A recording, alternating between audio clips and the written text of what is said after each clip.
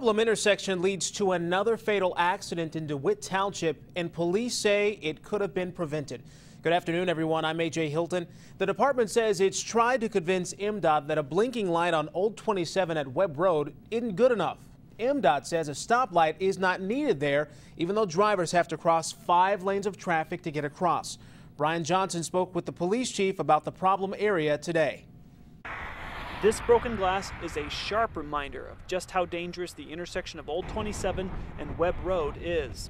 Word is spreading that the 68-year-old woman who crashed at this intersection 2 weeks ago has died from injuries sustained in that accident. Something needs to be done.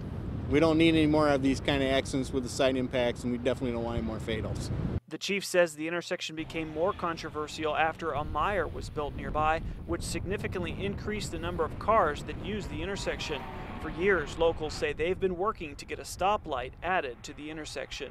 It's insane, and I understand that people aren't watching what they're doing, and but still, a red light would help. It would really help you at this intersection. This isn't the first accident at this intersection. In July 2010, ironically, an MDOT truck was hit in an accident with an elderly woman. The DeWitt Township Chief of Police says that at one time, this intersection was the worst for accidents in all of Clinton County. The problem is that you got to look at what kind of accidents we're having here. And that's the issue. There's a lot of side impact accidents. That's where you get more injury. MDOT added this flashing light to increase awareness a little more than a year ago after a thorough study. Since then, the accidents per year have dropped from 17 to 7 last year. We are aware of this intersection. We have been studying it. We've been still looking at it even after the beacon has gone in.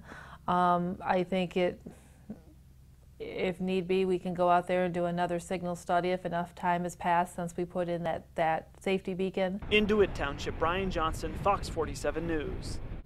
MDOT says the federal government has established the criteria for intersections to get lights.